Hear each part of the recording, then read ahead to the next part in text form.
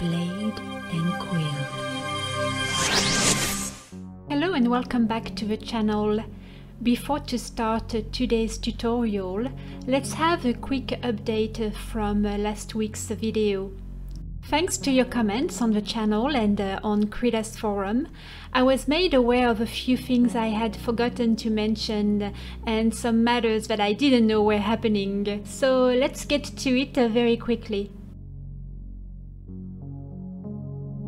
When you create a text box, a new layer appears in the Layers Docker.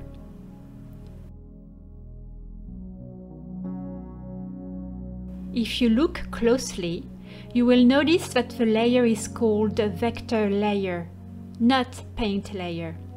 This is because in Krita, texts are created as vector graphics, not pixel graphics. I forgot to mention that just like in a Word document, you can type your own format size. You are not only limited to the choices offered in the drop-down menu. To do so, highlight the existing number and type a new one. I am going to type 68, and voila! I was informed that you can add any fonts of your choice to the PC's system fonts. That's great news. This means that you are not only limited to the drop-down menus list.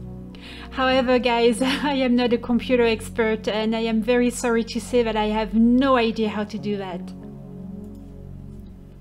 I was told of another matter. The kerning toggle seems to not work, and a bug report is obviously needed. Let me show you what I mean by that. Here you can activate the functionality and then change the space between your letters using the window right next to it. However, look what happens when I turn it off. Since it's turned off, it should not work, right? However, as you can see, it still is working. So I will send a note to the forum and hopefully this bug will be fixed in the near future. When you are using the paint layer, you are creating images that are based on pixels. As you can see here, as I zoom in, squares start to appear. These are pixels. To create good quality paintings, you need to decide first how many pixels per inch you want. This will be your image resolution. The more pixels per inch you have, which means the higher the resolution, the better your image quality will be. You will set the resolution of your image at the very beginning when you create your canvas. To do so, enter a value right here, below the width and height boxes. Please know that the optimum print resolution in the digital printing industry is 300 PPI, meaning 300 pixels per inch. You might be tempted to create canvases with higher resolutions, but I wouldn't recommend it. As far as I know, using higher numbers will not create drastic differences in the print quality of your job. Also be careful because your files will be so large that they will take up a lot of space on your computer. So as a general rule of thumb, 300 is a good number to stick to.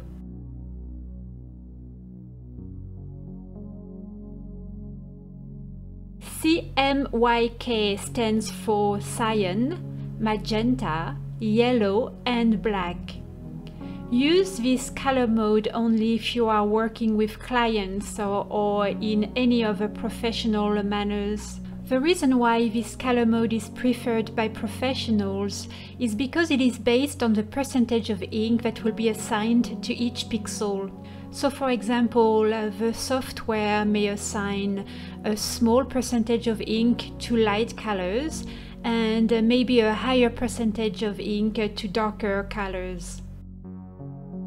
Therefore, because these images are created to be printed more optimally, you will notice that their colors are kind of weak. They lack richness of tones and depth of color. RGB stands for red, green and blue. It is the standard color mode used by your computer monitors and by digital cameras. Digital artists like me prefer RGB over CMYK for a very specific reason.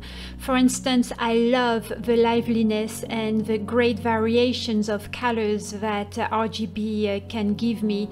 If you didn't know, systems like Krita can combine all three colors and create millions of other colors.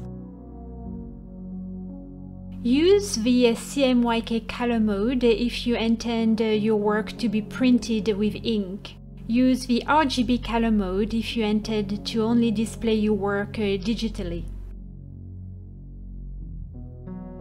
Alright, so this is where you're going to laugh because I cannot say the word and it's going to sound like I'm talking about somebody who died. But I'm going to try to pronounce the word death. So what we are going to talk about here is a bit depth. The greater the bit value, the greater the number of color tones. 1 bit equals to 2 tones, one for white and one for black. So for instance, if you were an artist who only creates black and white images, you would set the value to 1. But as you can see here, we do not have that option. We are only given 3 options, 8, 16 and 32. So which one to use? If you are creating only grayscale images, I would set my value to 8. Now do the math. That will give you 256 tones. Now, if you are like me and you are creating color images, you would want to set the amount at 16 or maybe 32. Now, 16 will give you 65,000 color tones. That's a lot. When 32 will give you up to, oh my gosh, this is an enormous amount of tones. Okay, let's see, that's 4,294,967,296 tones. Okay, who needs that? Not me. I'm going to tell you what I set my value. I set mine to 8 and I do that for 2 good reasons. First, I am a cartoonist. I don't need 65,000 color tones. My creations are way too simple for that. And second, the higher value you set your bit depth, the more space on your computer you will take. So that's why I stick to 8.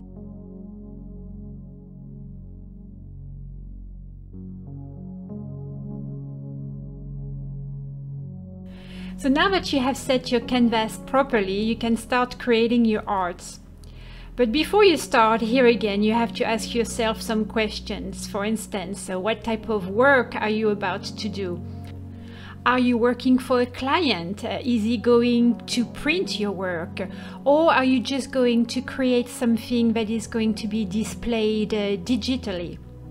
So this is when you have to decide if you want to create a raster image or a vector image. So if you are going to create a raster image, you are going to use a paint layer. If you are going to create a vector image, you are going to use a vector layer.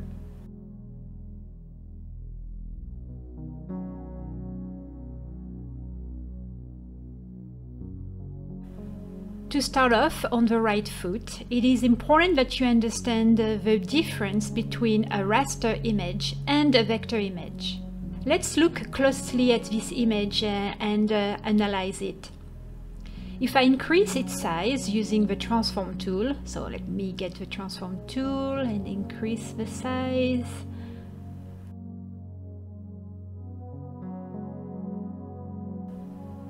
Okay, look at what is happening.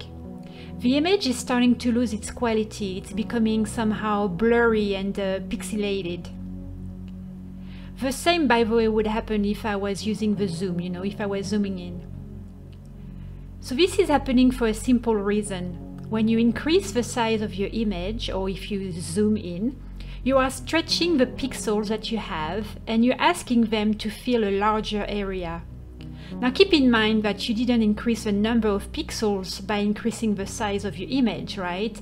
You just increased the area that you want them to fill. The number of pixels is the same. Remember, we set our resolution to 300 pixels per inches. The image is getting distorted because the pixels are stretching to make you happy and fill the new big area. Let's create a vector layer first.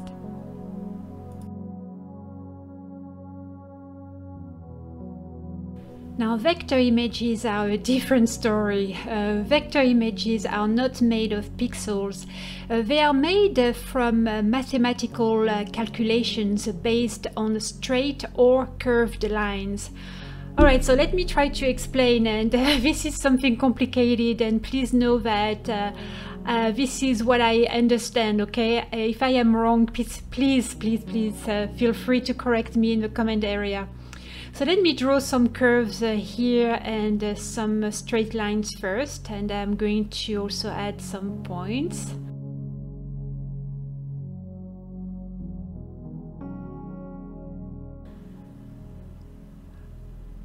Okay, so this is what I believe is happening. I think that the software in Krita is calculating paths between the 2 points at each end of every new line I created here, as well as it calculates their position related to each other.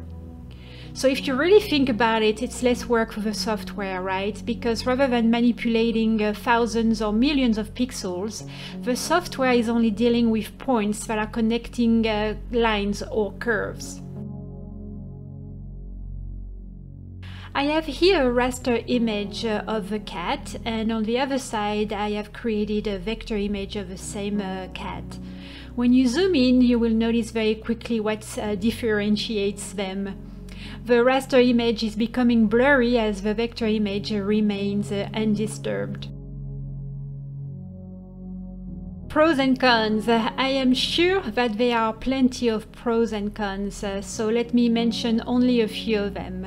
If you want to create something with details and great granularity, I would use a raster image. Unfortunately, raster images, you cannot resize them without distorting them. The more resolution, the bigger the size of your file too, so that's definitely a con.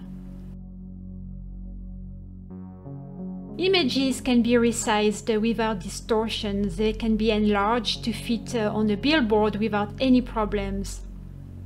Since vector images only contain the mathematical instructions, the size of your files will always be smaller than the size of a rasterized image. Now the cons is that they don't have much granularity as raster images do. As I mentioned earlier, they don't have this richness of tone and colors.